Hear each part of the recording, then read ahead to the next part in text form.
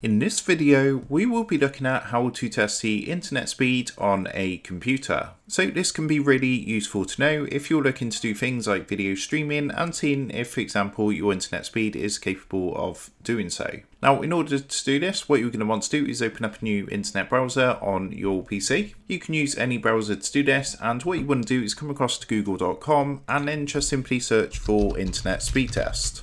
Now, once you've done that, you should see a recommendation come up, and you can see a blue button here which says run speed test. So if we actually click onto this, it's going to start doing our speed test. It takes a few seconds to complete. So what it's going to do is check our download speed, and it's also going to check our upload speed. Once the speed test has completed, you're going to see a screen like this, and it's going to tell you about your internet connection. So you can see in my case, it says your internet connection is very fast. So your internet connection should be able to handle multiple devices streaming HD videos, video conferencing, and gaming at the same time. So of course this is very useful to do to know what kind of tasks that your internet is capable of doing, for example streaming videos and gaming and things like that. So that is how to test the internet speed on my computer. With that being said, I hope this quick tutorial did help you out today, and if this did help you out, I would really appreciate it if you was to consider dropping down below the video, leaving a like, and also subscribing to the channel. With that being said, I just want to take a minute to thank you guys for watching this quick tutorial, and I will see you in the next video.